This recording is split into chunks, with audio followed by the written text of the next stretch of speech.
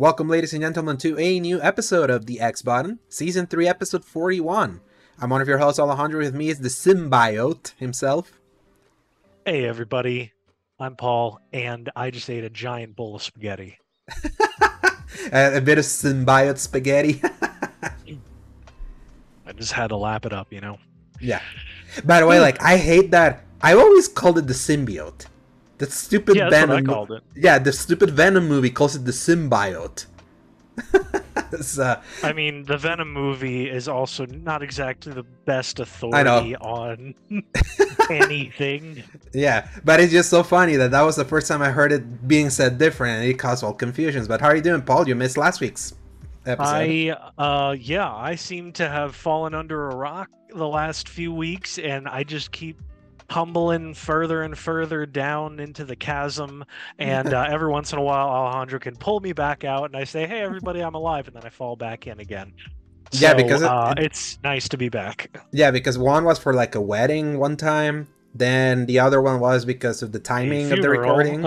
Yeah, and on the funeral, and then the timing, and at least my traveling is done until Christmas time. So yeah, and by that time we'll be good. done. Yeah, by that time we'll have finished the season. So yeah, you're back. It's quite a big week for, especially this Friday. I feels like the end of the year, kind of there's still more stuff that's gonna come out, but at least for the falling action. But this is the climax. Yeah, this is the climax for when it comes to big games and now that we can just look back at the freaking phenomenal year that was this year for game releases, not so much for the behind the scenes stuff. But yeah, we're definitely going to talk about those two big things. But before we do that, this is just a reminder that this is the X Bottom podcast, or gaming podcast, that posts every Fridays from 2 p.m. onwards, God willing, available in the YouTube channel Escape Gaming, as well as most audio services around the world, Apple Podcasts, Spotify, and the like. You can find links in the RSS feed at tinyurl.com/escapegaming. If you enjoy our show, give us a like and subscribe. And just a little bit of housekeeping. Last week, I did an episode with IGN's Travis Northup. Basically, IGN's superstar reviewer, the one that reviews most of the stuff in that site currently. I was able to bring him into the show. Paul met him when we all played Payday 3. Paul couldn't be here for that recording because it was going to be very late at night. And after Travis's recording of the Last Word podcast, his Destiny podcast he does over at the YouTube channel Evantis, that he does every Thursday. So he literally finished that podcast and jumped over here, and it was it was going to be very late for Paul, so that's why he wasn't here, because otherwise he would have.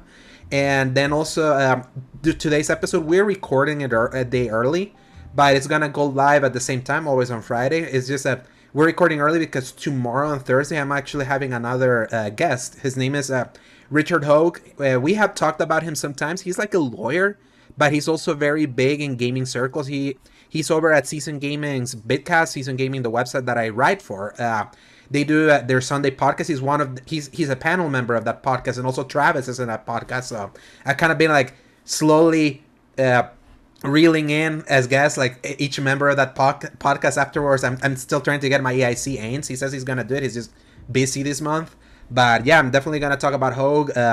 It's very special because he had just survived a stroke. He got a stroke on December 31st of all days.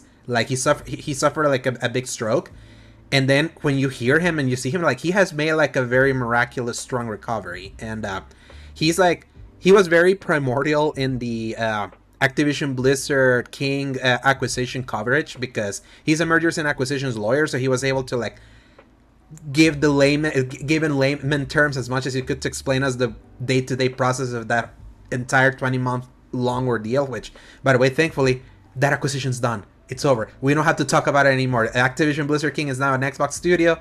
Those games eventually are going to come to Game Pass, and he has 50 videos plus 50 plus videos as he covered that whole ordeal, and then he missed out the tail end because he was in recovery. So yeah, he was kind enough to say he was going to join in, and I'm going to interview him, just kind of talk about how he was able to go from being a mergers and acquisition lawyer into a very known quantity when it comes to games coverage. Just see him he's invited to many shows, and he's also a big Final Fantasy fan. Final Fantasy VI just got a birthday, a 29th birthday, he is one of the biggest proponents of that game. So I kind of want to talk to him his history about Final Fantasy VI and what he thinks of that game, because I kind of want to talk with someone that has played it, as me as someone that recently beat it twice. So yeah, look forward to that episode this Saturday. Kind of like I did the special guest episodes from Season Gaming 2 weeks ago that I posted as episode 39.5. So enough of that, Paul. We played quite a bit. Thankfully, there's been a lot of kind of like overlap, and I kind of want to start with you that you recently finished Assassin's Creed Mirage. I beat it last week and platinumed it also, so I still kind of fresh in my mind. It's sort of fresh in your mind. Like, what do you think overall? Because we talked briefly of our initial impressions 2 weeks ago, and now it's done. Like, you finally finished another Assassin's Creed game in the year that it came out. Feels nice, right? I don't know what's going on with me. I feel like I am the weighted Yeah. clothing has been taken off of me, and I just started finishing games left and right all of a sudden. My power is too strong. Yeah. I'm Also, not the gonna games are bury the shorter. lead. The games are shorter Yes. this year, so that has helped. Yes, that is So, 100% the actual reason. Um, so yeah, I don't want to bury the lead. I really enjoyed it. mhm. I think that this is one of those games that is going to hopefully push Ubisoft in the right direction. Compare like what we It talked really about. I is. don't think Mhm. it's not in our news section. I don't think for the It fact that was, they sold really well. yeah. That was last week. It sold. It's like That's right. their best current gen sale through, like currently, Yeah. of like. So I'm not complaining about that at all. Because I'm just really glad that a lot of people went out and bought it. The fact that they priced it at 50 was a really big win We for them. showed up. My people showed up. Like I wanted them to. Even though there were like many. We were having this discussion 2 weeks ago with our buddy Sebastian about like what this game needed to do, and I was always in the camp that because of the price, that's how you knew that Ubisoft wasn't being super serious about it. This felt like throwing a bone and a test bed of them hearing many complaints, especially coming from Valhalla. It's like, please make them shorter, bring it to the roots, not RPG, please. And Valhalla sold a lot, so by selling a lot, Ubisoft didn't need to do this because it was like commercially people spoke of like, look, Valhalla is our best-selling game ever, but they were in such dire straits when it comes to like perception, when it came to goodwill, that they needed an optical win. That's why they did this game, and I'm glad people showed up because it's not perfect. This game has problems. The story is, I would borderline say it's atrocious because it relies too much on you knowing what happened in Valhalla. So it's like it's not quite its own standalone thing, even though it kind of plays out like that. Because when you finish that game, like all those weird Black Ops style weirdness happening at the end, like I would. I kind of sort of spoiled you Valhalla, like when we talked about this, like what exactly happened. Like, if I had not tell you that, would you have understood what was even happening? I barely understood what was happening even after you told me. Mm-hmm. It's just I don't drink the Kool-Aid anymore with the Assassin's Creed franchise. I think I actually revisited it in my head, thinking about the entire series as a whole and the past storyline versus the Mm-hmm. present one. And I think I'm just still bent out of shape after Assassin's Creed 3. I cannot. I truly tried with what is the modern day lady? What's her name? Layla. Layla. Mm-hmm. I started getting a little bit into her storyline in Valhalla, where it was like, okay, there's this crazy like desert thing, and there's a crazy storm, and she's meeting with the previous characters Mm-hmm. from 2 and Brotherhood. Mm-hmm. So I was like kind of trying to get into that because they're clearly trying to connect it again. And you never finished And Valhalla either, so you didn't even like see that through to the end. well, So. part of that is I was really starting to lose steam on that anyway Mm-hmm. because I mean, once again, it's just a huge game, and you kind of forget where the characters are at Mm-hmm. each time you kind of jump into that because, like, when you spend more time on one, it actively sabotages the efforts of the other. That's the Mm-hmm. problem. Like, it used to be this. Each time Desmond stepped out of the Animus, he was a little bit more capable because it Mm-hmm. was always building to a modern day Assassin's game. Yeah. And that was the whole point. You wanted to see his growth as a character and in actual real movement and everything Mm-hmm. and action and stuff. But now it's like it just doesn't really connect And you anymore. never played the DLC for Odyssey either. That was very Layla heavy. So you also never got like too. You didn't see much of future stuff to even start like recapturing the thread again. So I understand. So And that's just it. Like the fact that I would have had to either spend more than 100 hours to get the real storyline yeah, or and play a you only got one, DLC. and you only got one ending for Odyssey, right? One out of Right. the Out of three. like four or Yeah, three. Yeah. it was three because, and then you only got the base one just pertaining to the past story because then you didn't Hmm. get the ending that connects to the future, and then you didn't get the one that connects to the franchise in general. So it's like Which I you have haven't been like closed the disconnected. door for the record because I do love Odyssey enough Hmm. that if I decide to one day go back to Valhalla and continue that storyline and I like it enough and then I want more of that junk food style of a game Hmm. one day, Odyssey's right there 2024 because it is still seems, fun. yeah, 2024 seems like that kind of year where that would work. So That's what I'm saying. mhm. It might take a little bit to get back into it, but if there's a lack of releases or something, I think there's a handful of games that I'm absolutely going to go back to, and that Odyssey or Valhalla are going to be the two of them. But anyway, That let me get mhm. back to the subject because we talked about trying to get Uh-huh. ourselves on track here. Uh-huh, with Mirage. So Mirage, the return to form is absolutely there. The Hmm. fact that you get this huge hub area for each of the actual assassinations, it's this big complex. Usually, you have to get from one side to the other. One of them actually felt like the Assassin's Creed Unity, where they Hmm. had like the revolt outside. You Uh-huh. had to like jump over the wall. You had to infiltrate your way in and Hmm. take out the person in charge, or you could like open the doors for people. I Hmm. decided to try playing it myself because last time it's just an easy mode whenever you get all the NPCs to help you. Hmm. So I didn't actually utilize any of that. But the throwing knives are phenomenal. I love the throwing knives, and I wish that they were more implemented in other games. Hmm. I think the first game might have been the last time we had real throwing knives. They were in two Brotherhood and Revelations. It's just that you also had a crossbow You're in right. that You game, just so it had was. better things to do, Mhm. but essentially, you didn't have the crossbow in the first one. That was No, the second one. I remember now. yeah. But yeah, you're right. Even though the trailer for the first game had him with a crossbow, I it think was, about that every yeah. once in a while. That's We what I got was gonna bamboozled. mention. Yeah, we got Oh, bamboozled. I remember looking that up, and they were like, it was just easier to implement the throwing knives because the animation was too complex for a time. I was like, all right, I get it because you can Mhm. put it into two immediately. So Yeah. let me get back to on my subject then again.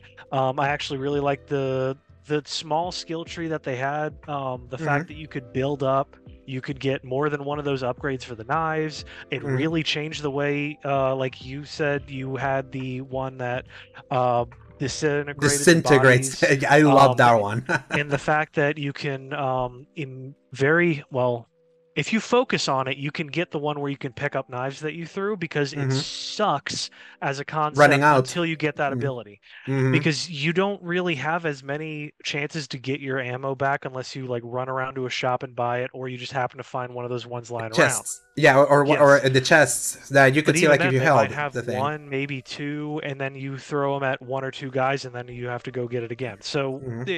I'm glad that I was able to focus on that, and you told me that there was an ability that let you collect Hmm. those, because man, I was very happy. The combat really started flowing with me after a while, Hmm. especially it was actually more of a blend of Assassin's Creed Unity Hmm. to Assassin's Creed 1 that I thought it was, because it was very much that, especially on the elite enemies, Hmm. where you have to really get your parry Parry. timing right or they will mess you up. Hmm. But by the end of it, you were just trucking through enemies. I actively tried to avoid just killing everyone in one big counter move session like I used to back in the day, just to Hmm. kind of make it feel like there was a little bit more tenseness to it. The stealth really is such an improvement for Valhalla. Oh my goodness. I was It's so not even happy. funny, right? It's not It's even not funny how even much a better. competition Yeah. how much better it is. The outfits are fantastic. The fact that it's so easy to just change your color is fantastic. Hmm. Even though you only have one weapon archetype, which is your sword and dagger, the fact that Hmm. you can switch those up and the passives for it are completely different. The Prince of Persia a pre-order thing where if you parry Uh-huh. at the right time, it slows time. I Like always there is that was my sword and knife the entire game. I just love same. the the The slow mo. glowing sword was immediately like, you know how much I love glowing things. So the fact that Mm-hmm. you get a sword like that from the beginning was like, all right, I'm done. I don't need to buy anything else. I don't need to go find other swords.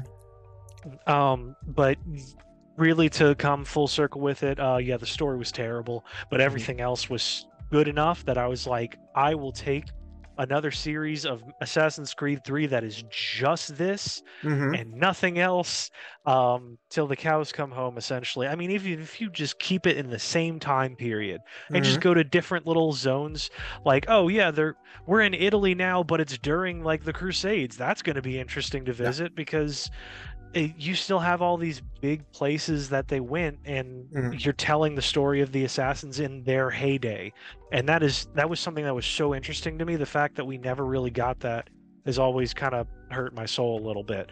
Mm-hmm. So yeah, that I think there's nothing else that I've really forgotten that I wanted to mention on Assassin's Creed Mirage. I hope we continue. um I'm a little disappointed with the mentor character, and I Ru- don't think uh, she actually did as Russian, yeah. good Mm-hmm. as people were hyping her up to be, honestly, and she was probably my least favorite character. But um, unfortunately, he's like the only she's like the only other memorable character other than Basim. Basim was cool, and her I companion that I forgot liked, her name already. yeah, I So forgot her name, but I did like her as well. I did like Ali, and there was like that master dude with the shaved head and the goatee that had hmm the black and red robes. I liked yeah. him. But anyway, yeah, it's once again like kind of a nothing burger in that department, but the fact that it is the priming point that I can just feel the gun getting cocked, that if this is what they can do again, hmm to capture lightning in this bottle twice, I will be back on board for anything Assassin's Creed. And if even if they take all of their other series and filter it through that again, because hmm Ubisoft loves homogenization, Yeah. I'll take that because it's not bloated. hmm Yeah, so that's it. And I'm not going to get on that soapbox. That's another day. So It's anyway, like yeah, do you have any other thoughts on it, or are we no, yeah, good? Mirage is just like the fan response has been like really strong. I keep always Yeah. seeing the tweets. It's been this has been like the more. I just knew this was gonna happen because I just knew that in the critical reception, I just knew that there were so many new poser Assassin's Creed fans that came through during the RPG era. So of course, if they put people reviewing this one, it was gonna score lower because of their different warped expectations. And I'm glad that in the places that matter, which is like the people that really wanted this game delivered where it mattered. Even though you still feel the remnants of this being a DLC for Valhalla and like the story specifically, you can that is the skeleton where you know what this was originally. I'm just glad that the overlying game was as strong as it was, that I was left happy. I was like, I felt like I platinumed it in 25 hours. It was like, it felt nice. Being like, Mm. I'm done with this. It's like, just before it felt like I was losing steam, it was done. And I'm like, yes, it feels really nice. This is why I loved the series before. And I can't wait to see how it continues. The next one that is coming from Assassin's Creed is the Japanese one. And apparently, they're re-emphasizing stealth also. So I wonder if like they really got the memo. Even though that game has been in development for a while, but they can easily just be like, no, it's like one hit kills is like that's the bread and butter of this thing. So, and I hope they keep building on that. And I really want to see the witchcraft one, the one for the Holy Roman Empire Hex, that then is supposed to come afterwards, because remember they Oh announced a yeah, I bunch of forgot them. about that. Yeah, so it was like I want to see how that one, because that was more further out, if that one can take even more of the lessons from this one, because it's still being cooked. So Mm. definitely, like, I feel excited about Assassin's Creed tentatively again, and I hope it keeps going there. It was this needed to be a win for Ubisoft, and it really was. So I finished Armored Core 6, Paul. So it was like I waited. Bless. Yeah, I wait. Yes. Yeah, you beat it close to when it came out. I think you beat it right before Starfield, if I remember correctly. Like you were able to finish it, Yeah, or really pretty yeah, close to it, I think. yeah, and because I was playing Immortals of Avium and Atlas Fallen, and I had like that mentality that I want to play the worst stuff first before treating myself with the best stuff afterwards. I'm glad I did. I had this game ready right before, like, after I finished Mirage. I was gonna have enough time between Mirage and Spider-Man 2, and I was like, what could I play? Because I was debating between that and Cyberpunk, but then I was like, Cyberpunk is very story heavy that it would kill me to have to drop this in the middle of like a story thread. I'd rather just like really devour that one, especially because it's really good. That I was like, you know what? I'm gonna do Armored Core 6, and I think you said it in our chat, and I agree 100%. Armored Core 6 is the biggest surprise of this year. It's the sleeper hit. It was like, even though you had it was like lower tier in your list when we did the episode in January of like what were your most anticipated ones. I had forgotten it was coming out this year because it's so crazy to think that Elden Ring was just last year and they did this one. What a succinct, what a fluid, what a chaotic, and what a satisfying video game. And and it's like there's something about Japanese games and their menus and like and especially those games that do like the quick bite missions. This game is like when you really get into the flow of like doing each one of these missions that never overstay their welcome, and they only will do that if you screwed up and didn't deck your mech accordingly. It was like it just created this feedback loop in my brain of like, that was awesome that I picked the right, I equipped my mech with the right weapon for this moment, and being able to like beat this so quickly. It was relentlessly hard at times. That Baltius, the chapter 1 boss, I was like banging my head against the wall, almost tearing my hair out, because it's like it's kind of insane the skill check they throw at you at the end of chapter 1 out of 5 chapters. And it was until I figured out, no, just explosions. I'm gonna just have to do explosions, and that's when it all clicked. And then I whooped that boss's ass in like 2 minutes, and then in my typical fashion, I beat some of the harder bosses that I kept hearing were coming like relatively quickly. There was like the spider one that I beat in 2 tries. There was this the reviewer of Season Gaming, because I was also updating them how I was going. He was like, "Oh, you beat Melania in steroids." It's like the robot at the end of chapter 4 that has like a really insane like eagle attack at the end. If you if you don't beat it, she is easily the hardest boss of that whole game for sure. Yeah, I beat it in 4 tries. So it was like it happened good. So it was reminding me of like, yeah, I remember like I feel like I'm really good at this From Software stuff that I can like really but also I played after a patch. For also they nerfed Baltios, and Baltios still like I wanted to tear my hair up because like I was like, who hurt? I think they nerfed both of them technically. That was the 2 that were like the worst, and the prologue chopper thing. Yeah, the prologue chapter thing I beat it day 1. When we tried the game, it was like that one wasn't hard. Just people didn't understand how to learn the mechanics out of that one. Or more like I feel this is a game that if you play too much like a From Software game, that you have to like stand back and wait and just try to like attack and wait. I feel the meta and Armored Core is like full frontal assault. It's like it really is like the way you have to like try to maximize your DPS and your offensive moves as much as you can, and without letting your enemy even get a whiff of a breath, because that's what makes it more satisfying. Because if then you stand 2 back, then you're gonna get overwhelmed by so many attacks in that game, and then it's gonna take longer, and then you're not gonna be able to like get closer to them without losing so much health. And I'm really glad that at the very least this game is very generous with checkpoints. That it's like that you're immediately, if you reach a boss fight, you're gonna stay in that boss fight. If you lose it, if the game allows you to like redeck your mech in that, like if you hit a game over and immediately go back in, that constant feedback loop is like what kept me going. It's like if this was like Bloodborne back in 2015, that every death was a 1 minute load, I would have like quit, especially with like the frenetic nature of how quickly some of these fights could have gone. But the visual style of this game, my god, I was like taking so many. It was like there's something happened to the art team of From Software around Elden Ring time, that what they do with art with this game is just so mesmerizing. The scale, the color composition, like that penultimate mission where you're like in the skies, in the fiery skies, as you're like fighting the ships before then you go into the final sky to beat the final boss in one of the endings, depending on like the path that you take. And it was like I could feel some of like the anime inspiration like in its sleeve. I saw some Evangelion and some of like the coloring. I saw some Gundam.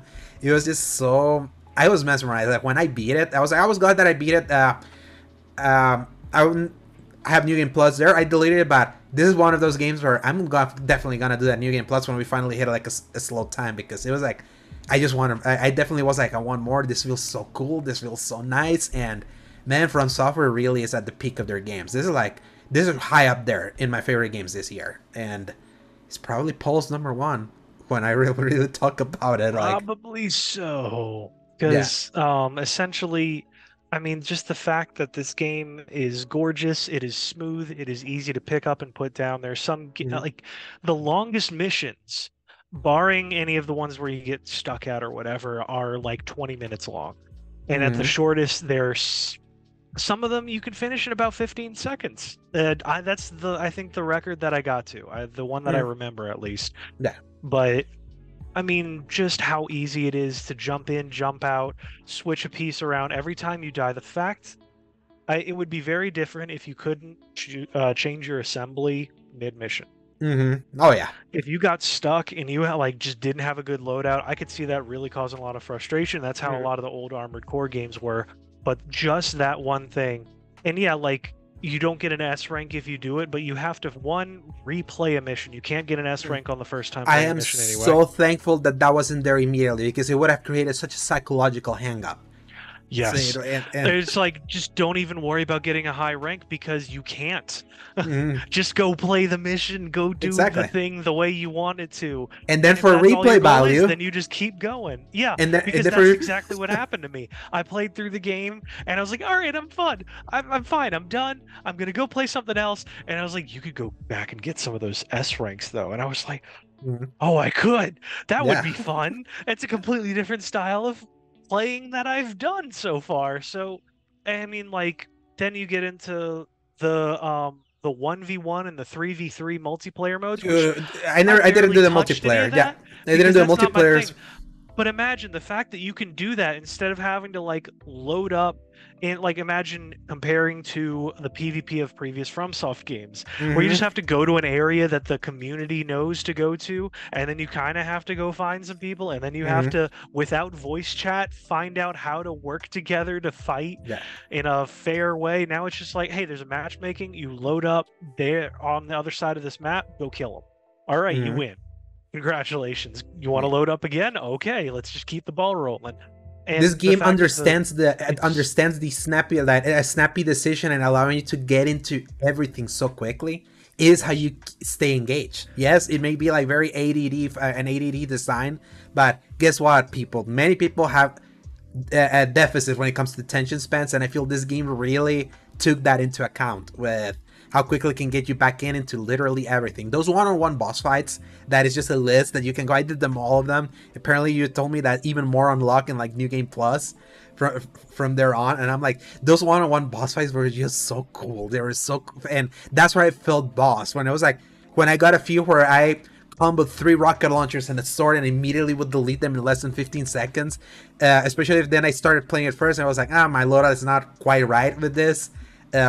It's just satisfaction after satisfaction after satisfaction. I can't recommend Armored Core 6 enough.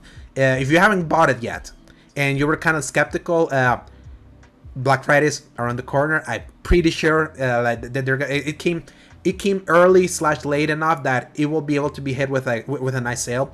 Definitely get it. It's like it's such a good game, and I get distressed by the idea that it may get shafted by Game of the Year time, especially in the kind of year this was. yep. And but it sold 2.8 million copies already, so that's more than any Armored Core game has ever sold. And the previous games were profitable because they were made on the cheap. So it's like they're leveraging their popularity that now Armored Core feels respected. This was not a well-reviewed series either. It was like people really didn't get it, but apparently Armored Core, barring a few quality of life improvements that this one has always been the same. This has always been the calling card for this series, and that's been like when so many people that are FromSoft fans will be like, yes, like From Software is like the one developer that you can always say that always stuck to their guns. It's like their games are always have had the core to them. It's just that people didn't understand it before and they do now. And you got to thank the Souls likes for doing that, because it's like I can't think of a better developer currently. So we both played Paul the Call of Duty Modern Warfare 3 beta. I got early. I got early on it because I was given a code for it. Thank you, Mhm. the PR department that from Activision that sent us that.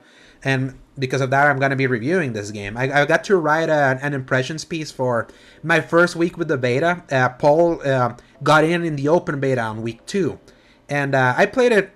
I got into like level 15. That's as much as I played because I was playing other stuff. And what do you think? You can read my thoughts over at Season Gaming of what I thought of the first week. I say my week 2 things.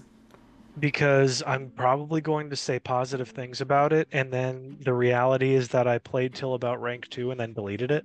Huh. So that, I guess, speaks louder than anything that I'm going to say about it in the end, but there's probably a few caveats to it. The reality is I have to eat crow slightly on a lot of the changes that they made that I were decrying and complaining about at first, and I realize now, I don't know if it's just an updated version of their current engine or what it is, but it felt a lot more akin to 2019's Modern Warfare remake than Modern Warfare 2 did. That was kind of, in the end, it was really insufferable to go through. The process on it just didn't feel right. The maps were frustrating, and that was something that the community echoed. In which one, specifically? In Modern Warfare 2. Oh, okay. Yeah. You remember like that one map that's just a giant bridge and all that stuff. People were just lighting it up all over the place. And at the time, I think I liked most of them minus that. And after a while, I think I started to agree with them. I just wasn't really enjoying it. And same thing with the way the guns behaved. There was just something that didn't feel right about it all. You couldn't even save your blueprints, and I don't know if they ever added that, but I just didn't feel like going back to play it. Yeah, Modern Warfare 2 was definitely a more casual game because they really nerfed that movement, because they really made that game in the feedback of later Modern Warfare 2019, where it got insufferable with people like canceling and jumping around, because they learned those mechanics in Warzone and they implemented the Warzone mindset back into multiplayer. So trying to do normal multiplayer in that 2019 game was like, the skill gap was too big. So they built upon that, but they nerfed movements so heavily in Modern Warfare 2 that you really feel it, like going from that one to that one, and then from Modern Warfare 2 to this one. It's like Modern Warfare 3 feels breathless in like how quickly it can go, even to the point where they even added an extra mechanic that when you're like sliding, your gun like shifts to the side, and so you can like keep shooting, obviously with like a penalty. Felt like Titanfall. Yeah, no, it was the Titanfall thing. Like, oh, this isn't Call of Duty anymore. This is Titanfall. You were just sliding, putting your gun to the side, and gunning down a hallway of people. So they're leaning into it. And on one hand, I was really enjoying that side of it because it felt good. Everything was kind of nice and drab in the right ways, if that makes sense.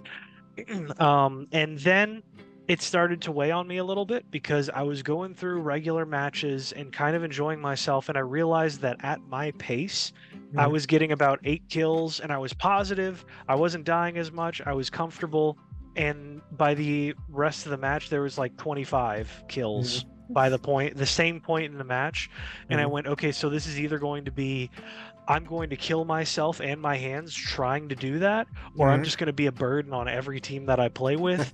I have better things to do with my life.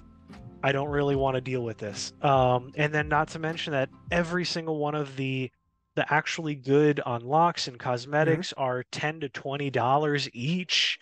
That was really not interesting to me. The battle pass would be another investment on top of that. And at a certain point, it was going to be this like, all right, I see all of this stuff that can sink my time and potentially money, and I am not interested in dealing with that or the people that are the community of Call of Duty, frankly. I will take a much more chill community at this point in my life. Thank you. Yeah. So in the end, I just deleted it off. It was 141 gigs of my life that I needed to just get rid of and clear space for everything else. And then I had so much more fun with the next thing that I would kind of like to talk about, which is the big return of to Halo King, Infinite. Yeah. to Halo Infinite. Which season 5 launched yesterday, was it, or was it 2 days ago? I know this week. It was like part of yesterday, but the Battle Royale or something I think was today. Firefight. Well, there is a Battle Royale that I thought was today as well. I don't think it's quite a Battle Royale, but it's a different mode. Yeah, we'll double check on that. They called it a Battle Royale, but yeah, there's a video about it. I'll look it up later, but the most important thing about this is that they added a ton of stuff. They upgraded some things. They gave you a bunch of free things for coming back to it. And like moths to a flame, the old community of 30-something-year-olds all gathered together, Mhm. booted up Halo Infinite for the first time. Extraction. And I think the mode is called Extraction. okay, Mhm. that makes more sense. So, um, yeah, essentially, they added a whole lot of modes and weapons, and I don't think they added weapons, but they added a lot of other stuff anyway. Quality of life. And I loaded it up and just jumped into any of these modes, which one thing that started to weigh on me back in the day, because obviously you used to just start off with your auto rifle, Mhm. assault rifle, excuse me, I'm talking like I'm in Destiny That's still, Destiny. assault rifle and your pistol, and you had to like collect things around the map. This is how it goes. And then after a while, they did the loadouts, which nobody really liked, and they got rid of. And now there's so many modes where you just get a random assortment of weapons, and Mhm. that is so fun because even if you get crappy weapons, everybody's been dying around you. You just pick up Mhm. whatever you want right in front of you. You just run around. Five of you have rocket launchers going at each other. There's vehicles. There's explosions going on. There's a banshee flying over your head. You can still take on other enemies. Not only do those weapons get randomized, but your skill and your grenades get randomized. So that means Mhm. sometimes you have a grappling hook, you have your shield, you have the crazy armor, whatever it's called, repulsor thing, and it is chaos, and it is the best kind of nonsense. I immediately slipped back into a comfortable flow, and of course the kills are so much less unless you're like, I mean, you have Slayer and ranked and all that, but Mhm. I stayed far away from that. I played like Fiesta. There was Mhm. the Husky, something Husky mode, which essentially is randomized weaponry. It's small community-made forge maps, Mhm. um, and it's like really intimate. There was one that's just literally like a long hallway, and you play capture the flag. And so you just keep blowing each other up until one of the teams is close enough to take the flag and run back as fast as they can. And there's like gravity hammers and swords flying everywhere. It is insane. And the fact that you can customize your armor with all of the free stuff that they added, because they gave you the ability to change the helmet to any armor piece. The fact that Mhm. that waited till now is insane and Yeah. almost unforgivable. But the fact that I can do it now without any waiting is nice on the back end of that. Uh-huh. So you could just throw on whatever helmet, you have your charms, you have your customization on the weapon or whatever, which is all just visual and cosmetic, but it's fun. It seems like the shop is still pretty predatory on what Mhm. is actually given out. I don't like that very much. Yeah. Because it's a free to play And game, so that's why. yeah, so like I get it on a certain angle where it's like, okay, well, you just kind of have to take the good with the bad in some areas, but the fact that they're continuing to add more things and they didn't just give up on it is very nice. They added ray tracing to the campaign mode, Mhm. and I still wish that they would add more to the campaign because I Yeah. did try to play that, and it wasn't hitting the right way. It just Mhm. didn't feel right. It felt soulless. It was like, oh, cool. There's an FOB I can go take, and I killed a bunch of enemies, and that was all well and good, and I felt nothing at the end of it. So I was like, all right, I don't want to get myself frustrated, so not going to go back into that. But I really want to play that firefight. I want to try the Yeah. extraction. I want to keep playing regular mode. I was playing Miles Morales earlier Mhm. yesterday, and I was like, I want to go back to Halo, That and tells that you a was a lot. weird feeling. Yeah, that tells Yeah. you a lot. So, So uh, that's my thoughts.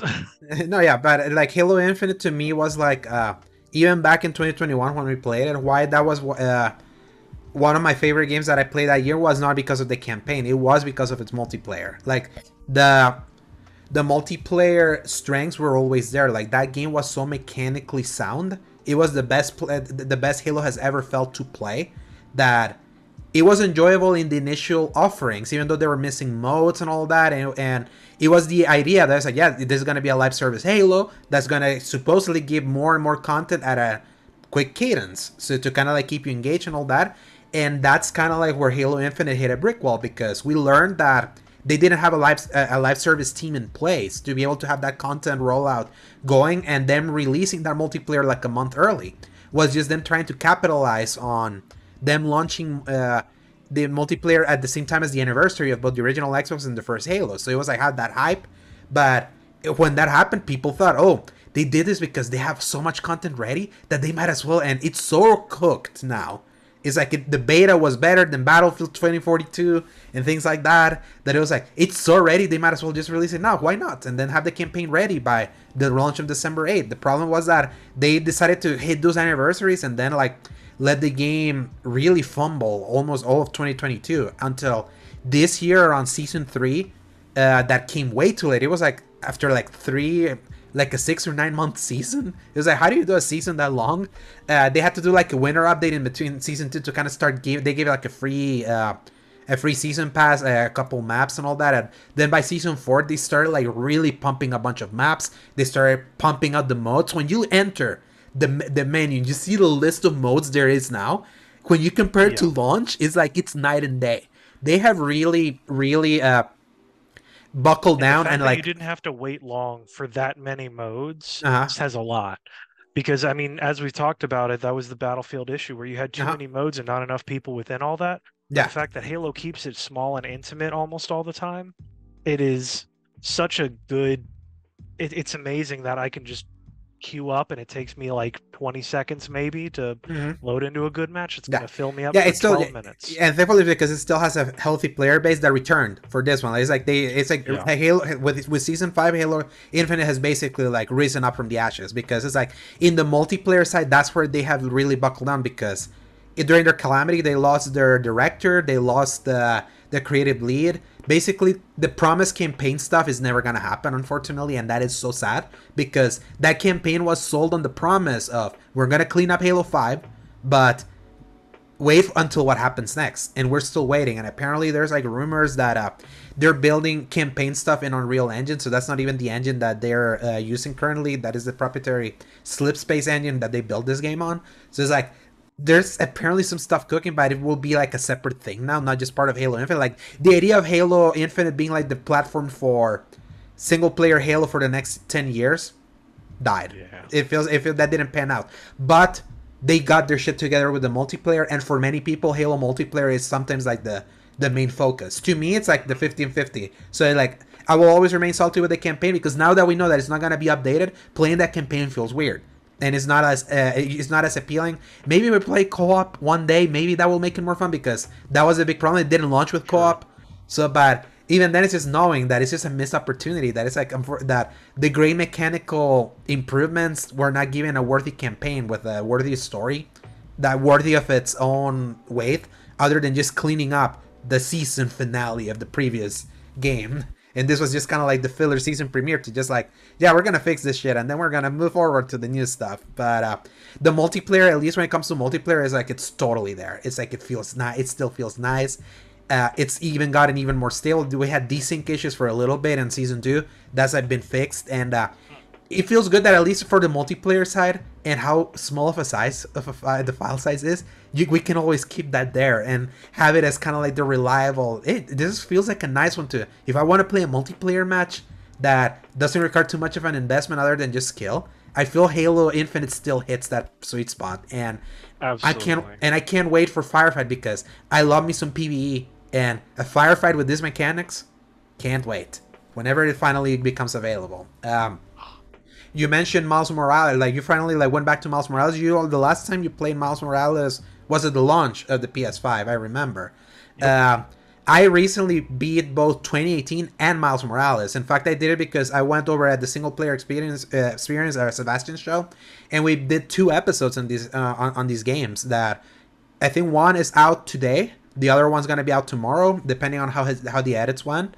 And it was just basically, I was leading up to the release of the new one. And Spider-Man 2018, this is my 3rd time beating it. The first time I ever beat it was in PS4. The second time was when I got my PS5 in 2021, when we had nothing to play. So I was like, I want to play this again. And this was my 3rd time beating it. And it is a game that its highs remain just as high, but now in the eve of the new one, and also having just played Miles Morales immediately, it was like, 2018, it's a great game that had so many tiny bits of room. It had a room for improvement. That back in 2018, because we had never gotten a Spider-Man game as good, as well made and good as it was, that we kind of forgave the pacing issues. We kind of forgave the very repetitive side content, or very little meaningful actual side missions other than Tombstone.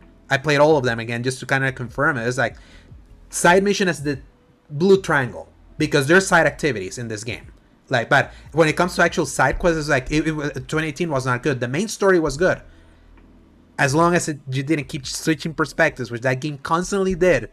And I felt it more because I just mainlined this time. The previous time that I replayed it, I kind of did it more holistic. I want to do everything. So I feel like I played more times with Spider-Man than I did before. So now playing it mainline, I was like, God damn it, it feels like every other mission I'm switching perspectives. Here's MJ again. Oh, now this is Miles. I'm back to Spider-Man. But there is one cool in the middle with MJ when you actually see a stealth section from her perspective as you're like tag teaming with Peter, and that actually felt really nice. But some of those, like, it's so funny. This game allows you to skip puzzles. Why isn't there a skip MJ and Miles? Because like when you play as Spider-Man, this game is phenomenal. It feels nice playing as him, especially when you're outside, not in enclosed spaces. In enclosed spaces, it could get weird sometimes. But it was like, yeah, it's like this is really great. The story's still phenomenal. Even though I do feel that it has a really weird, soggy middle.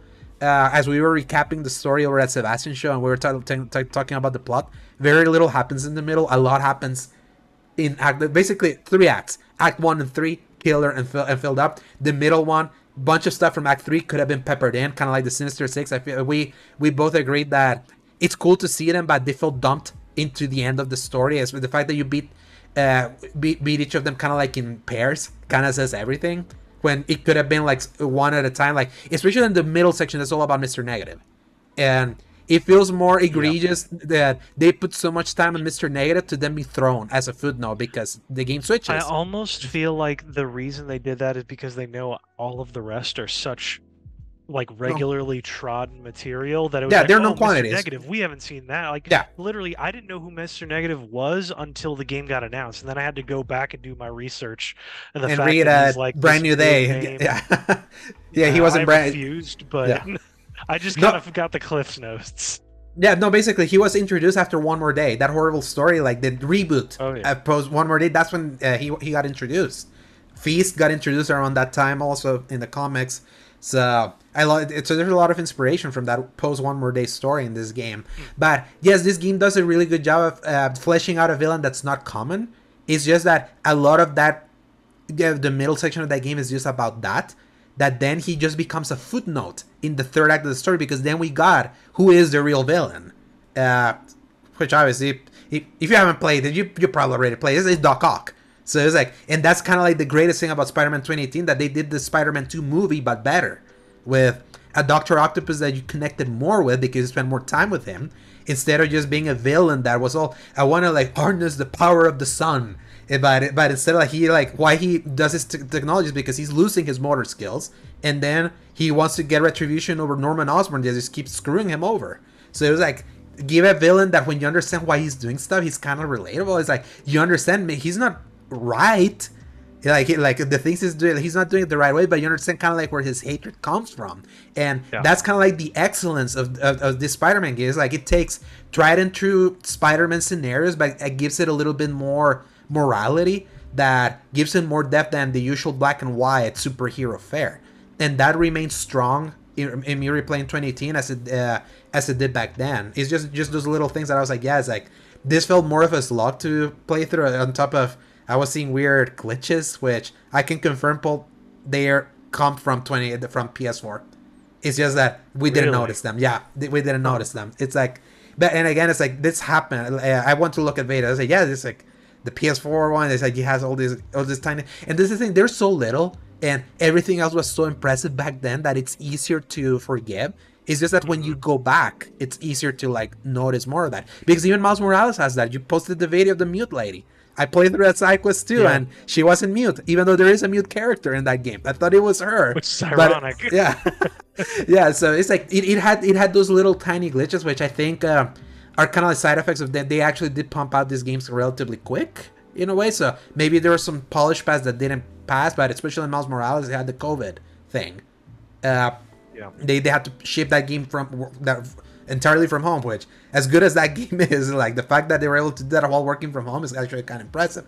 But me moving to Miles Morales, I'm reminded why, for me personally, I prefer Miles Morales slightly, because that's where I saw Insomniac addressing some feedback when it came to pacing, when it came to not removing you from your main character, kind of having more of a tight feel, the quality of life of the having the phone, where through the phone you can find your crimes, you can find like your activities, and you can find the side quests. It feels in theme of him being a friendly neighborhood Spider-Man, like him, like the game focusing so much on Harlem, and a lot of the side content, the blue triangle missions, feeling like normal missions instead of like, hey dude, college student, what do you need help for? Oh yeah, the Mr. Negative thing is, I think they're like over there in Upper East Side. Go there. It's like, that was the kind of side quests that were in 2018. And in Miles Morales, there's the you find someone's cat, but it takes you through an elaborate mission through like a factory and all that.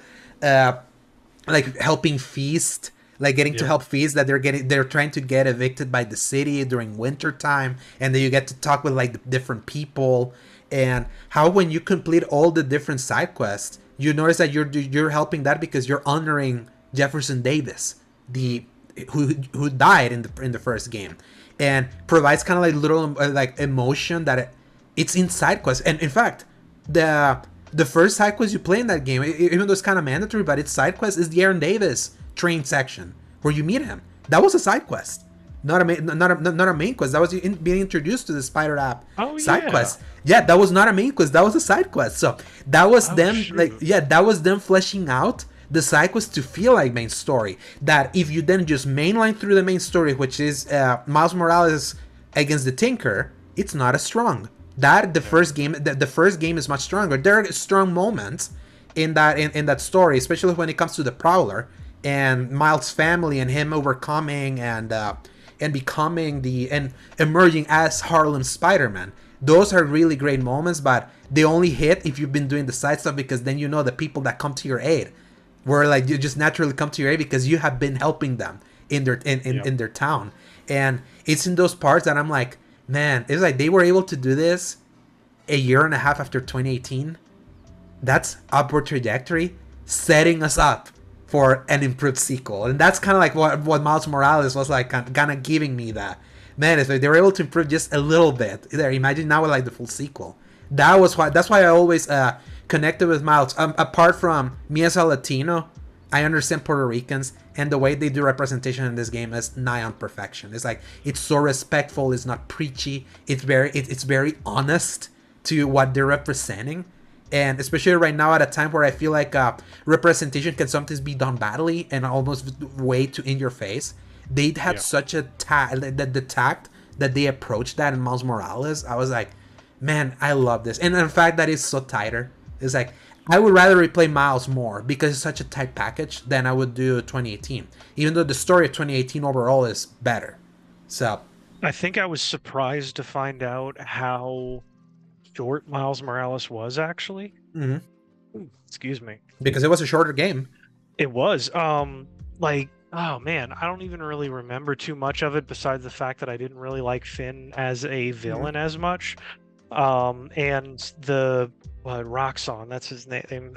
His whole Krieger, thing was Simon Krieger, the Troy Baker. It's basically the Troy Baker character that looks like Topher Grace from Spider-Man 3. He just acted like he was like, what if Mark Zuckerberg was a psychopath? And it's like, okay, this is a little overblown. I'm not really getting into these villains all that much. But I mean, the core of Miles himself going about, and like you suggested, I went out and did all of the side content. I did all of the training stuff. I did, and it went a lot faster than I thought it was. I did most of it in a couple of days.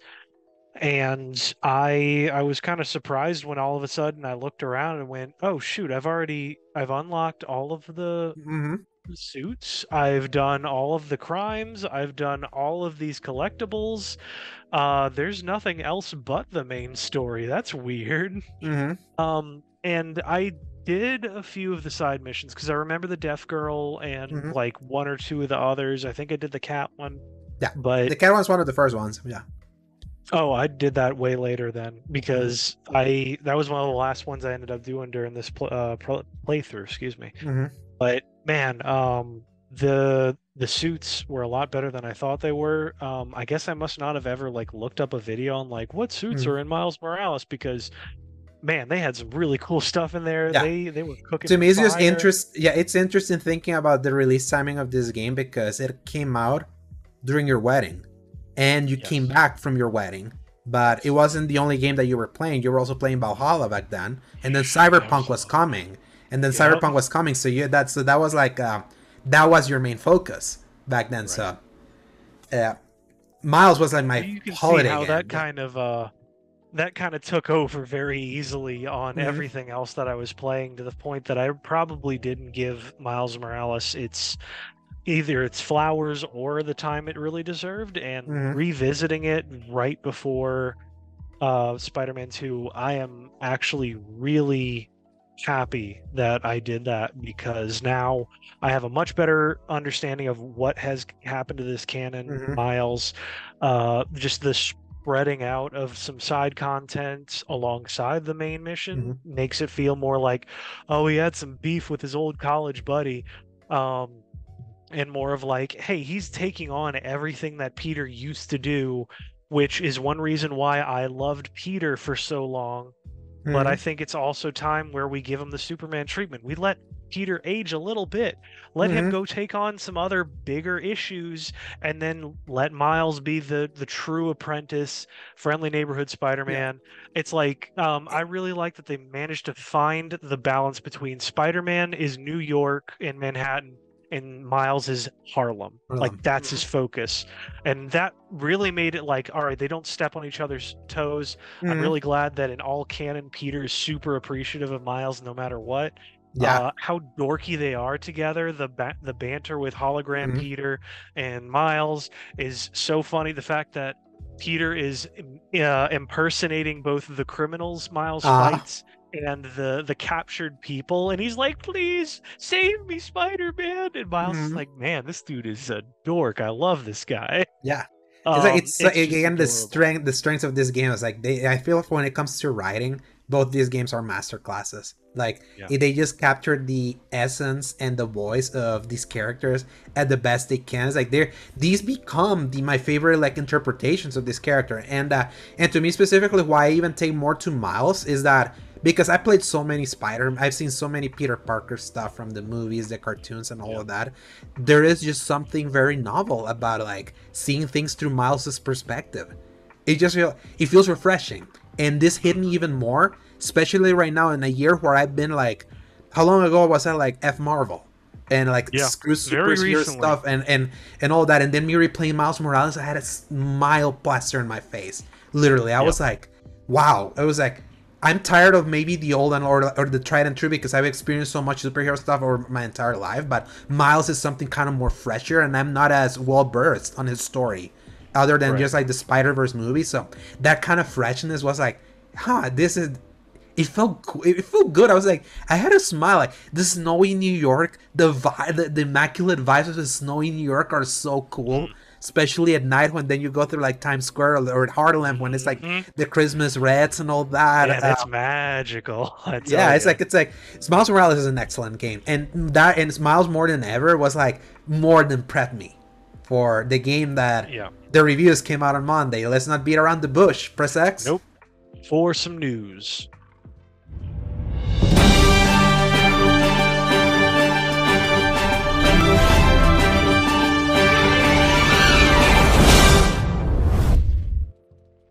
Story number one: Paul Marvel Spider-Man 2 review roundup. The embargo for Insomniac's follow-up to their smash hit from 2018 lifted this past Monday. Currently averaging a 90 on Metacritic after 129 recorded reviews and a 91 on OpenCritic after 106 reviews, Marvel Spider-Man 2 is the studio's best reviewed game on aggregation since their 2004 critical smash hit, Ratchet & Clank Up Your Arsenal. Here are some excerpts.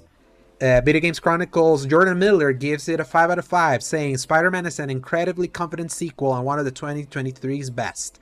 Incredibly fun to play, fast-paced, and full of heart. It takes the best of Spider-Man lore and the best of Insomniac's penchant for excellent gameplay sequences and combines them for arguably the best Marvel game ever. Game Informer's Matt Miller, the editor-in-chief, gives it a 9.5, and he writes, Insomniac has nailed that rarest of video game development feats. The team has landed a trilogy of games that all stand strong on their own merits, but unite into a sweeping saga made better by experiencing it in its entirety. EC Allies' own Michael Huber gives it a 9 out of 10, and he says, Spider-Man 2 is an excellent sequel that smartly builds on the solid foundation set in the previous installments. The web wings are a fun addition to traversal, while combat and stealth have been improved and refined with easier access to gadgets and the new web lines. Swapping between Peter and Miles is not only fun for gameplay variety, but creates a convincing sense of individuality as they go off and do their own things. After a 3-year wait, Insomniac has delivered a definitive Spider-Man yet again. The Washington Post's Gene Park gives it a 3.5 stars out of 4, which averages to an 8.8, and he says, now in its third game, Insomniac is executing a formula that doesn't feel quite as fresh as 2018, but it's one that's still exciting as it is solid. Even if the story felt familiar, its threats point to more exciting ideas in the future. And because it supplants the first 2 games in play, Marvel's Spider-Man 2 is easily the most fun superhero game ever made. In this case, the familiar is most welcome. Forrest Faltassi gives it an 8.5 out of 10, and he says, for fans of the first game, or Spider-Man, or action games in general, Spider-Man 2 is an easy recommendation. There are about 5 dozen teasers and Easter eggs by the end, so I'm sure we're in for more, whether that's another mild-sized adventure or another sequel down the road. But for now, yes, this is all the spider action you need for a good long while.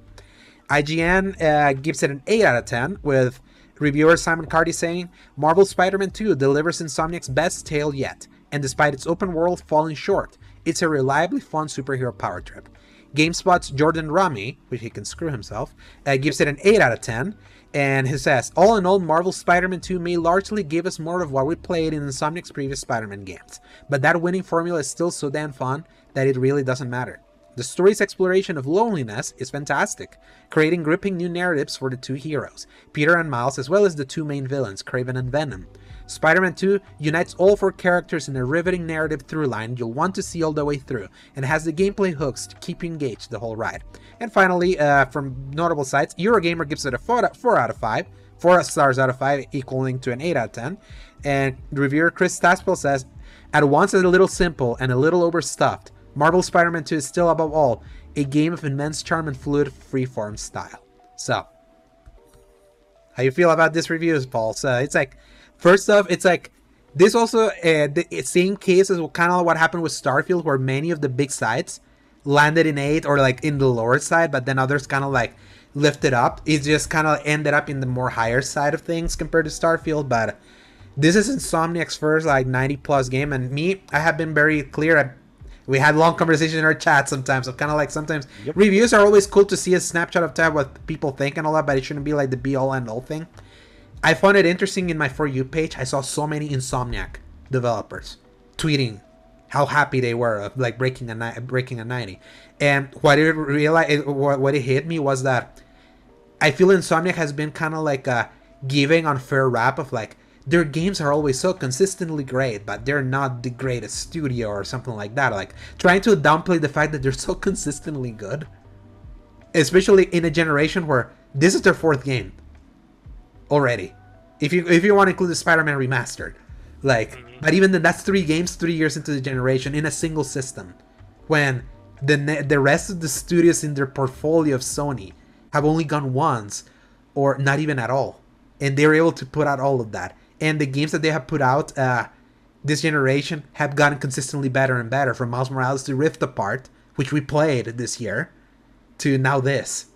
Like, this feels like, unless you get an asshole that gives it, because there's no mixed reviews also. I made a note on that before we started recording that. This was at a 91 on Metacritic, and another review, more reviews came in, and that like dropped it to a 90. I'm like, please, God, I hope there's no one that does it in bad faith, that puts like a mixed or bad review that just tanks their average. But I feel that by the time that you see that there's like 129 reviews, and that's how the average consensus is, like, I feel they've earned it. Like in this case, like they've earned kind of like the praise, because they sometimes don't get the praise that they deserve. For my money, they're currently Sony's best team. like currently. Even as someone that loved God of War Ragnarok last year, this year feeling iffy about whether if I really loved it or not, or even me that I love the almighty Naughty Dog, that it's kind of like in dire straits currently with only having given us a remaster and a remake. Is like you can't speak like against the facts, and on top of that, their games sell a lot. Like people are gonna buy PlayStations for this damn game, and seeing this reception, I'm like, it really feels like the kind of sequel I was hoping or crossing fingers it was gonna be. I have heard some concerning parts that were not in these reviews. Apparently MJ sections are back, so I'm like, that means it's like we're gonna switch perspectives. But the fact that you get to Spider-Man, that should help with that perspective switching and all that. I wanted to jump in as well. The fact that all of these reviewers haven't mentioned that as like a large negative. The fact that we barely heard about it from maybe one person is maybe to me that speaks as they're there, but they're probably so like lessened. It's probably just those moments where they force you to breathe and go, okay, slow down from the Spider-Man insanity.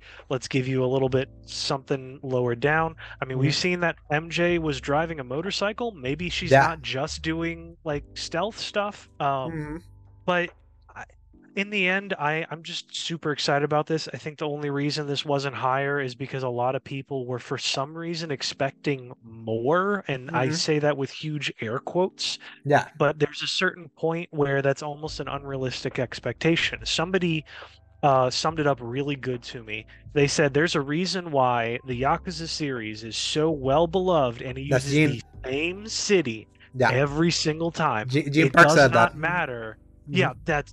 Thank you very much, because I couldn't remember who it was, and I knew it was somebody that you would know.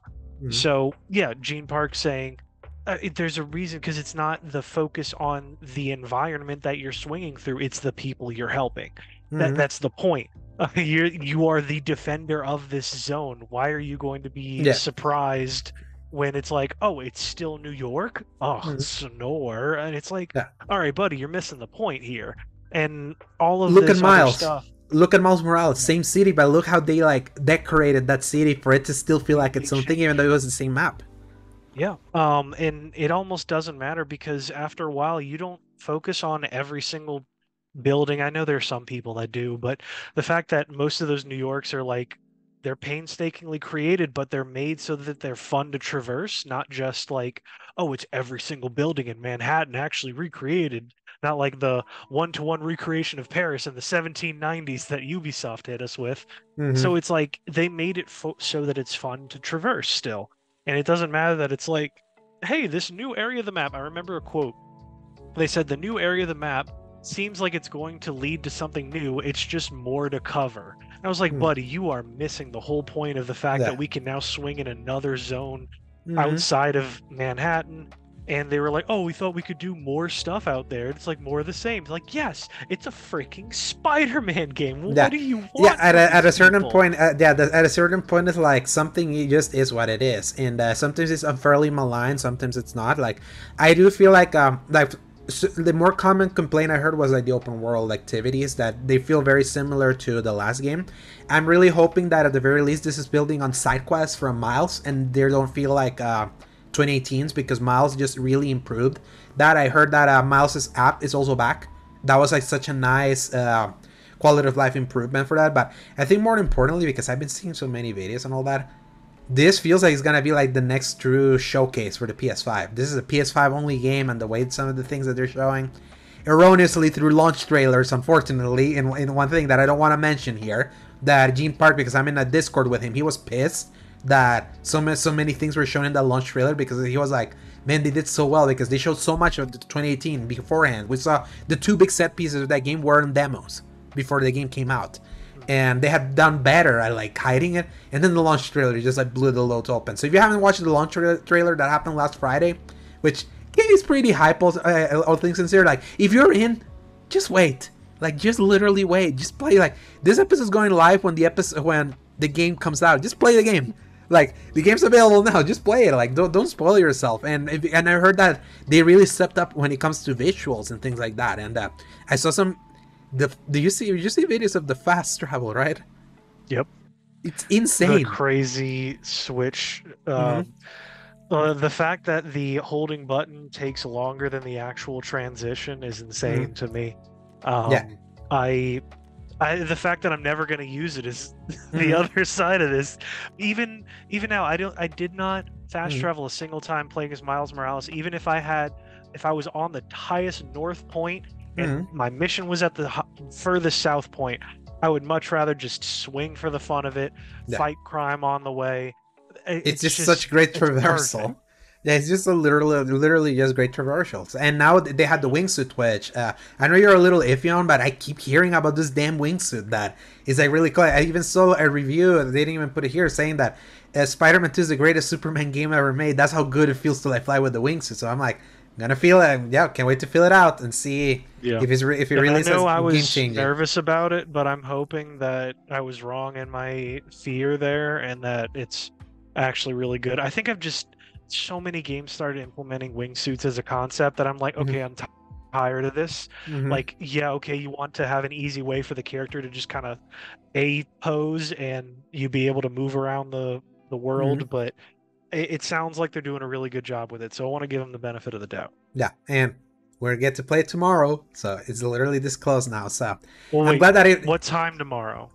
the normal you're 12, my 10. Yeah. Ah, I get to play it at my 10 on Thursday, so There it I'll is. probably I'll be like done doing the Hogue episode and then edit both this show and that, and then just jump into play that And game. I'll get into it at some point Friday, I guess. Yeah, you could call in sick maybe. Can't. I Yeah. wish. But so that wasn't the only review embargo that lifted. This other one lifted today. Paul, story number 2, Super Mario Bros. Wonder review roundup. The other big game that comes out on Friday. The review embargo for the latest 2D entry for Nintendo's celebrated mascot lifted today. Sporting an average of 93 on Metacritic after 80 recorded reviews and an average of 92 on OpenCritic after 51 recorded reviews, this gives Nintendo 3 of the highest reviewed games on the aggregator side this year, next to Metroid Prime Remastered and Zelda Tears of the Kingdom, and makes it a triumphant return for 2D Mario after a decade plus absence. The last 2D Mario came out in 2012, so it's been 11 years since that one. And yes, they re-released that game on Switch, but still, like, it's been like a decade since a new one. So, here are the excerpts. BGC gives it a 5 out of 5, also 10. And editor-in-chief Andy Robinson says, inventive and full of heart, with a tight design and striking presentation, Super Mario Bros. Wonder is undoubtedly the plumber's most memorable outing in 2D since the 1990s. Eurogamer also gives it a 5 out of 5, and reviewer Christian Donlan says, an endless cascade of ideas in a game that takes Mario to some wonderfully strange places. GameSpot's Steve Watts gives it a 9. And reviewer says this is the rightful successor to Super Mario World, and hopefully will serve as a touchstone for 2D Mario going forward.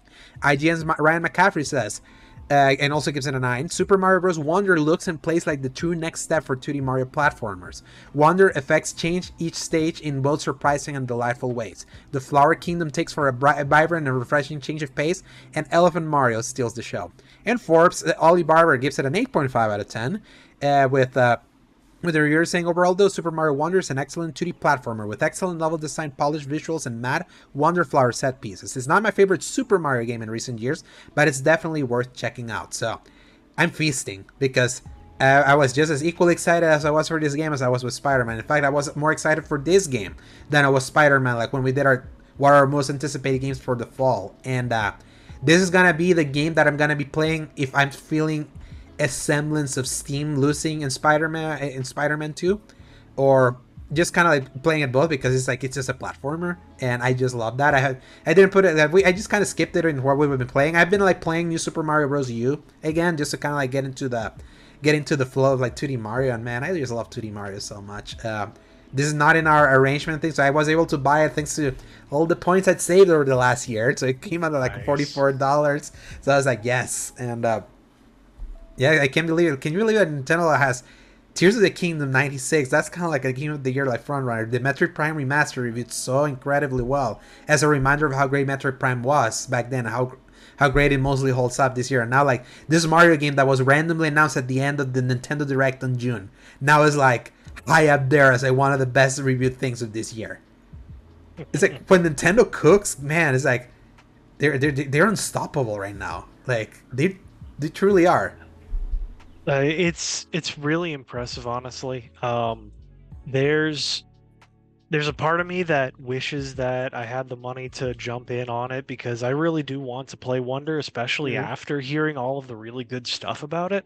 Hmm. But I don't know. Christmas sounds great for you, or like And Black Friday, or like I'm November. hoping that at least we have at least a little bit of a sale because some of the Nintendo games do go on a slight sale, but the fact that this just is coming out, Hmm. I don't know if we're gonna get that for this one. I mean, we'll get it for like Metroid, we'll get it Yeah, for Tears of the Kingdom. I don't know if they're gonna drop that on Wonder, honestly, but especially just recently, and on the year of the Mario movie that broke billions of dollars, so they know Mario is yeah, like a hot commodity right now.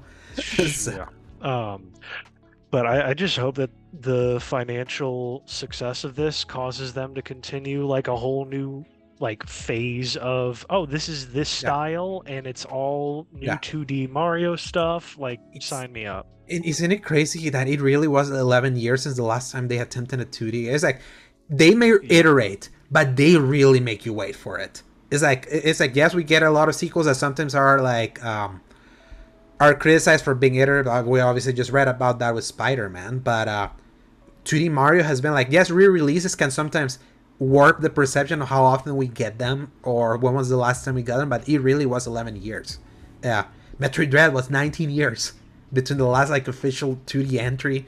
Uh, Sometimes 5 to 6 years before like 3D entries. Also, look even from Breath of the Wild to Tears of the Kingdom, that was like a 6 year wait. Also, so it's like I feel Nintendo really knows the value of like really holding back, like really holding and then just like release the host at a very specific point, and then when they release it, do it in a way that at least from when it comes to gameplay and design, always impresses when it comes to like critical reception and things like that. So yeah, it's like it's again effortlessly another 90 plus for him. It's like it's so crazy.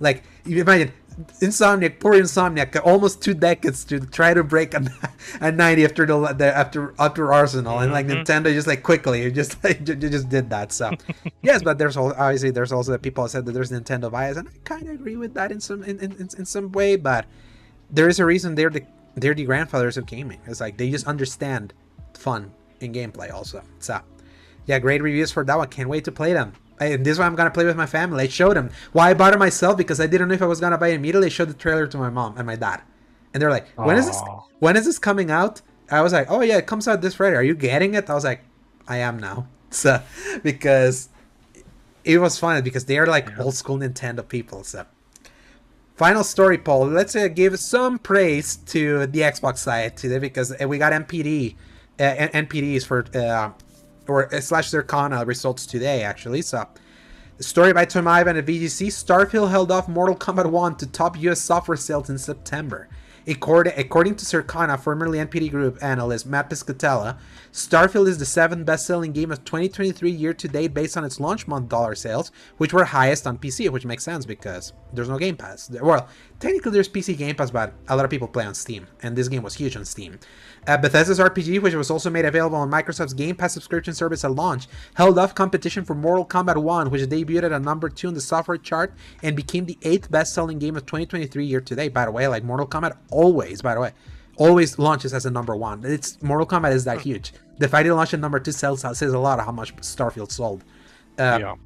EA Sports Football Club 24, which is formerly known as FIFA, came in at number 3 on the chart, which, parenthesis, I guess people really figured out that FIFA no longer was FIFA. They caught on and they made this damn game sell. But yeah, keep moving on. According to Circana, it's saw double-digit percentage growth across both unit and dollar sales compared to FIFA 23's September 2022 launch month. It's all more than FIFA. It's already the 14th best-selling game of 2023 year-to-date. People really love their soccer, I tell you. Hmm. Other new entries on last month's software chart included Payday 3 at number 5. Woohoo!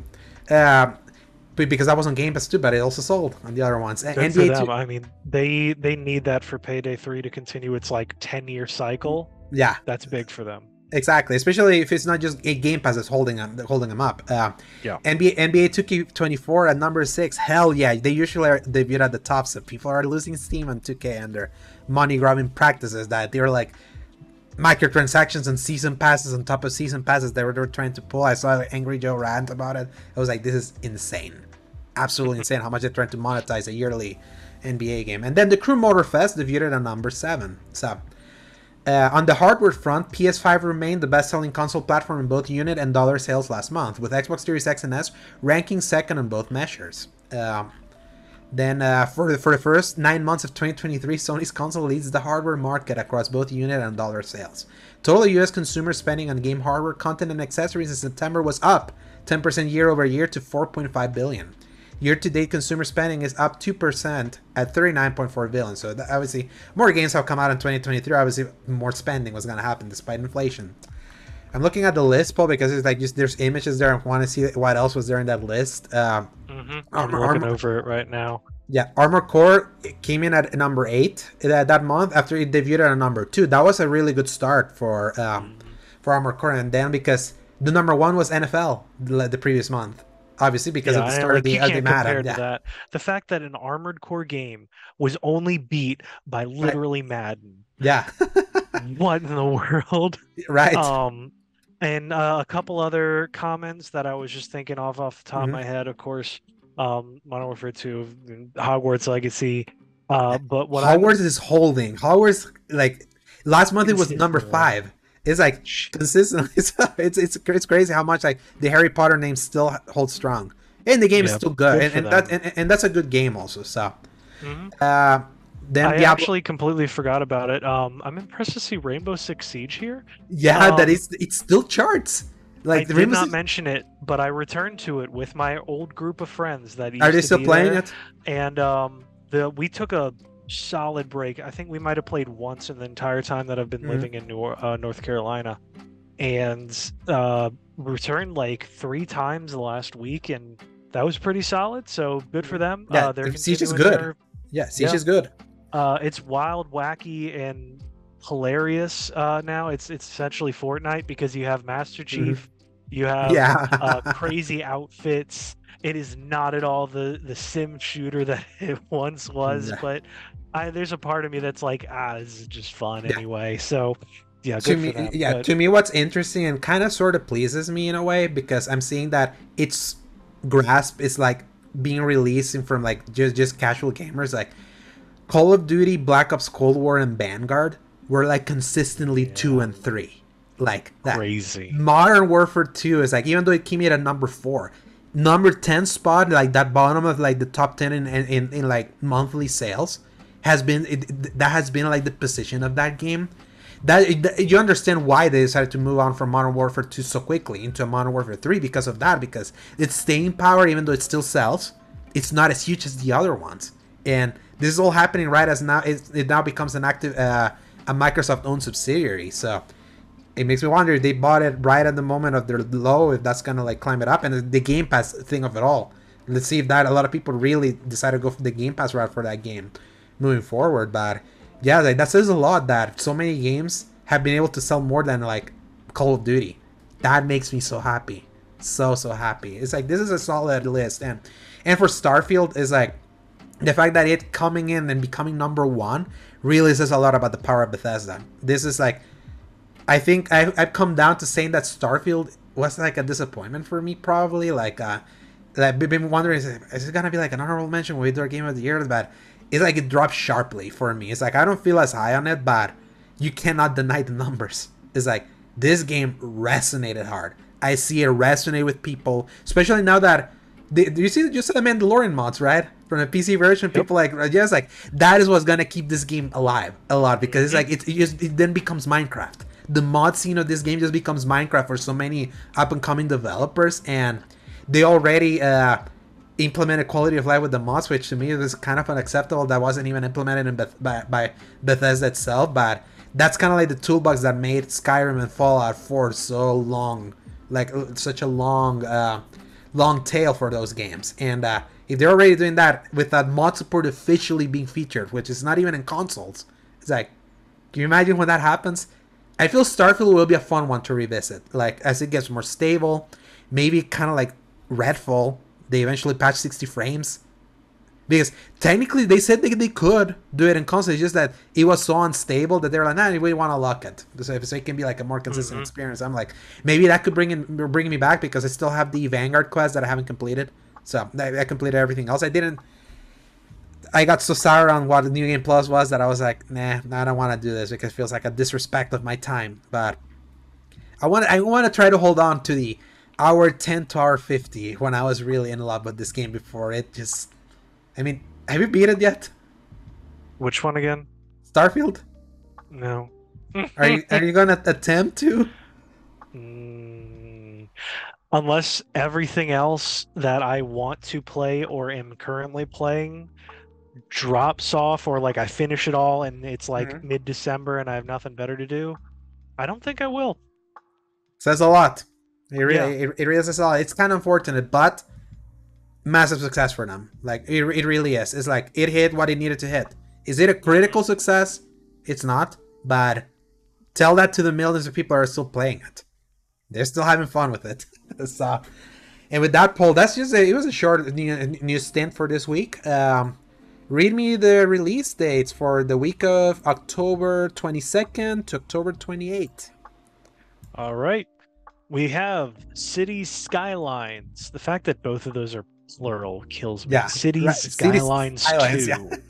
for PC on October 24th. And by the way, buyer beware. Even though that's supposed to launch on Game Pass, they already announced that it's launching with performance issues, which is hilarious. So I'm like, why don't you just delay it? But well, it's coming. It's coming out that day. Do we know when their console edition is supposed to happen? Next year. It was supposed to come out this year, and they pushed it, but they still want to push ahead. Okay. Yeah.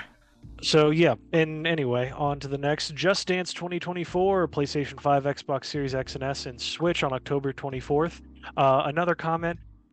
Shout out to Just Dance, just kind of staying in their lane, not getting into any beef, just enjoying their yearly release. Like, good for them, honestly. It's still, in my money, one of the greatest workout games, especially when the music is bopping. It's really good. Yeah, when you're feeling it, I agree. Then we have the incredible Metal Gear Solid Master Collection Volume 1 on PlayStation 5, Xbox Series X and S, Switch, and PC on October 24th. Then we have The Lord of the Rings, Return to Moria, PlayStation 5 PC, October 24th. Did you have some comments there for that last one? Metal Gear, I'm like, it's really happening next week, right?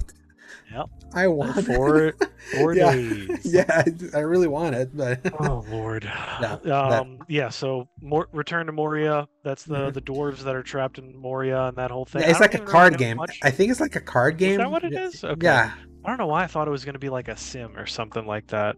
Yeah. Anyway, it looks charming. I remember that much. Mm-hmm. Stray Souls for PlayStation 5, Xbox Series X and S, PlayStation 4, Xbox One, and PC on October 25th. Yeah, it's like a Minecraft game, by the way. The Return to Moria is welcome to the Lord of the Rings Return to Moria, the only survival crafting video game set in the fourth age of Middle Earth. That was announced in one of Keely's things. So. Fourth age, that's right.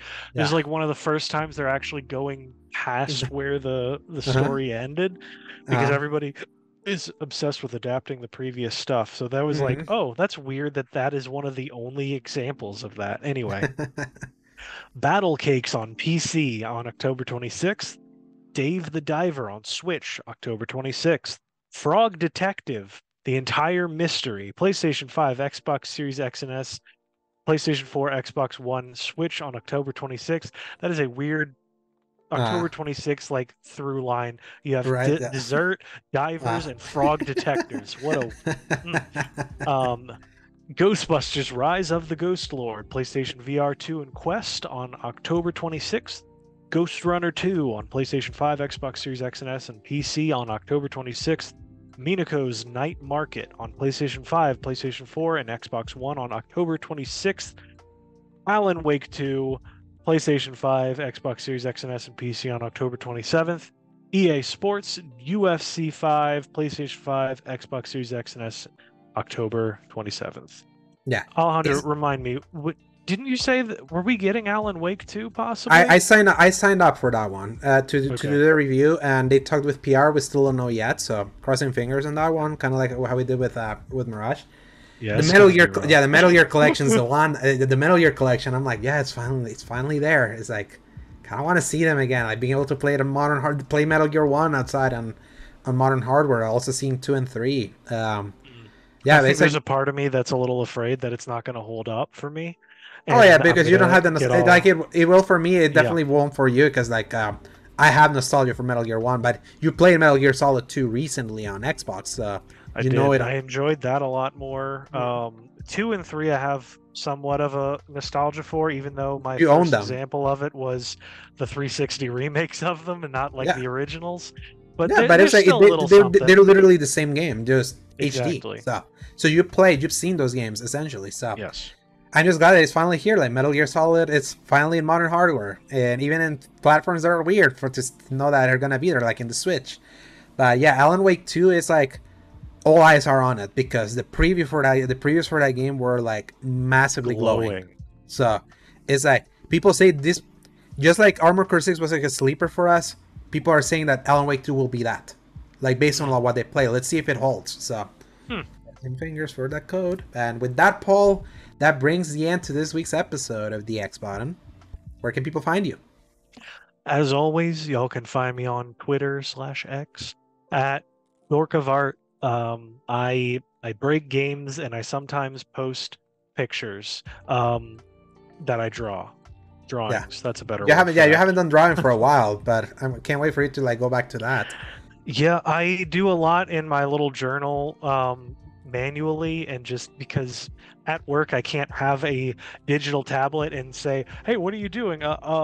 Working totally. But if I have my journal in front of me and I'm Uh, scratching away in it, it's work. But then in the end, I have really cool, intricate drawings. But those are harder to take pictures of.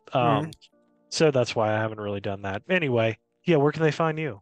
They can find me on the Twitter/X at A_Dorsegovia. They can find me on Threads/Instagram at AlejandroSegovia93, and my written content at both the at seasongaming.com to read some of my current reviews, and also my personal website, thecriticalcorner.com, which I haven't written for a while, almost a year, because I was doing season gaming, but I may do a return article there for Spider-Man 2, since currently I'm not reviewing that for season gaming, but I definitely want to say my piece because I did review the original on Critical Corner back in 2018, so it would be like a fun full circle moment. So time for some games, Paul. Thank you for being here, and thank you so much to our listeners. We love you so much. I received so much great feedback for the Travis episode last week. I saw some, especially on audio, those numbers bumped up with our guests. So can't wait to see that keep climbing up as we reach the end of this year and end of season 3 of the X Button. So if you like what you listened or watched, give us a like, subscribe, leave a comment. Let us know what you like, what you didn't like. We'd like to hear more feedback with that. And then go play some games. Go play Spider-Man, since if you're listening to this on Friday. And also play Mario if you don't have a PlayStation, but you also have a Wii, or play both. Because if you're a real gamer, you get to play everything, and you're not a weird console partisan that cares too much about crapping on someone else's fun. So. And touch some grass if you want, exercise, enjoy the fall, and Press X to play. Good night, everybody. Hasta la vista, baby.